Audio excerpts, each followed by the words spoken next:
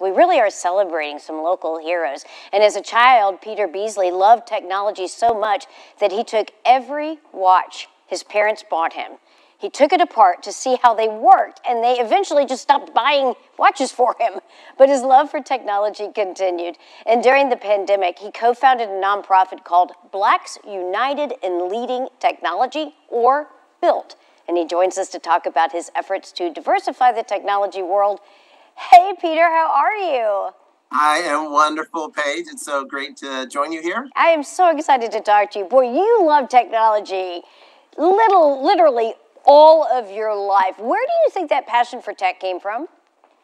I think it came from me as a kid trying to justify to my parents why I broke so many of those watches. I like to tinker. I was curious, and it made me a builder of all things. I never knew I'd end up starting a group named BUiLT. I was one of those people who knew what they wanted to do in life early as a freshman in high school. I made straight A's in math and was a math teacher that suggested I get into engineering. Well, and you certainly did. You spent an extraordinary career in the field of technology. But with that said, you say that technology field is far less diverse than other industries. Why do you think that is? How long do we have here again? So, not to be 3 minutes to be exact. This thing called slavery of Black people occurred in America in the 1600s, and it's 2022, and race relations in America are still a problem, and it's really a problem worldwide.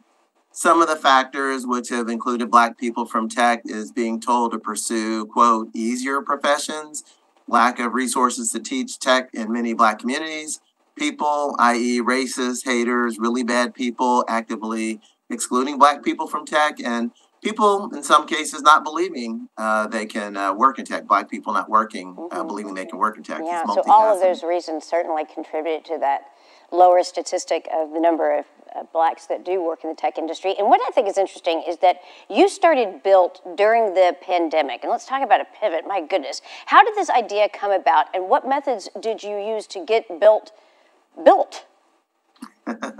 Thank you again.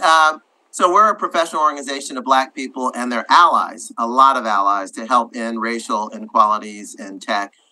We got started as a grassroots movement. There was a group in Dallas, there was a group in LA, and all across the country. I was semi-retired. Oh, by the way, I'm a Black person in tech myself, and had the time and passion to give back, and tech had been good to me. So I reached out and contacted all the separate groups to come together as one, and the rest is history, so to speak. Easy, huh? Yeah, all right. Well, there's so much more to talk about, particularly, all the efforts that you are doing and the programs that you offer. Can you briefly tell me a little bit about these programs and how you created them to help others thrive?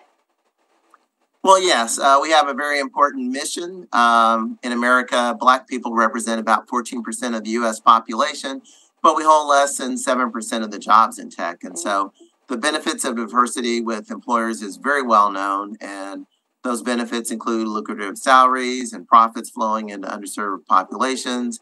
We have an important mission, and we hold the door open for other people as Black people come through, too. Wonderful. You also have an event this Friday that's particularly interesting. Can you tell us about that and the reason why you decided to do this event on Friday? Yes, it pains me quite a bit to share this, but we at BUiLT were a victim of a hate crime Monday. No one was killed, no one was injured physically, but in a Zoom video conference of one of our national events or international events, we had a racially motivated, pre-planned, multi-account attack. And, I can't really remember how far back it's been that I've heard the N-word lodged offensively at me. And as a BUiLT founder, it's a personal attack at the space that we've created for Black people. And it was just repeated and songs. And that was all during a Zoom meeting, which you had some people there that were intended to be there to help support your efforts and to learn more. And then you had some people that crashed that Zoom meeting in a very, very negative way. I applaud you for having this event on Friday. We really do appreciate it. Yes, the event Friday is our makeup, where we will not be deterred or stopped. So we are holding the same event, our open conversations we do at the second Monday of every month. This one will be Friday. And we will talk about, again, what we do, the good work that we do. But we'll also have a frank conversation about what it's like being attacked. We had a lot of new chapter leaders and new people the first time to our event, and it was very ugly. Well, thank you so much. We really do appreciate you joining us, Peter. Thank you so much, Paige. All right, you're welcome. Now.